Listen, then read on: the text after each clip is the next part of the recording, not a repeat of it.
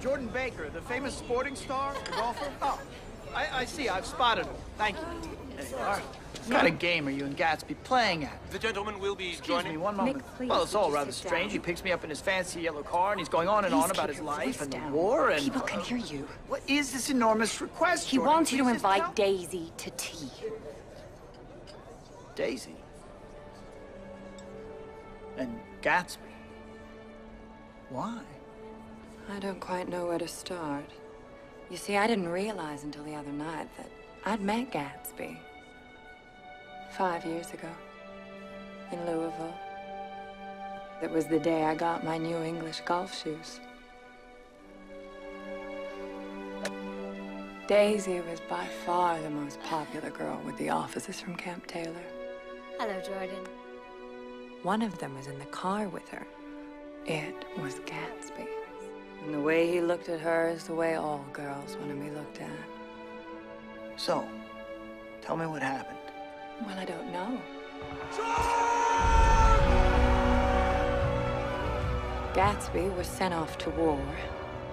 When the war ended, Daisy waited, but for some unknown reason, Gatsby couldn't return. A year later, Tom Buchanan of Chicago swept in and stole her away.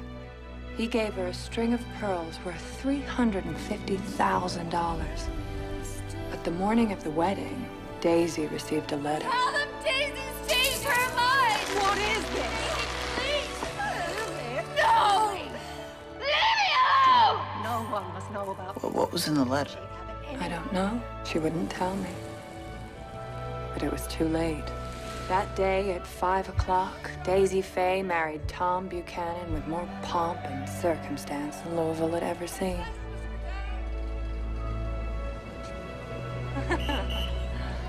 After the honeymoon, I saw them in Santa Barbara. Well, it was touching, really. I'd never seen a girl so in love with her husband. A week later, Tom crashed his car. The girl with him was a chambermaid at the Santa Barbara Hotel. It got into all the papers. It's a strange coincidence. What is? The fact that Gatsby's house is just across the bay. It's no coincidence. He bought that house to be near her. He threw all those parties hoping she'd wander in one night. He constantly asked about Daisy. I was just the first person that knew her. All that for a girl he hasn't seen in 5 years. And now he just wants me to invite her over to tea. The modesty of it. Kind of takes your breath away,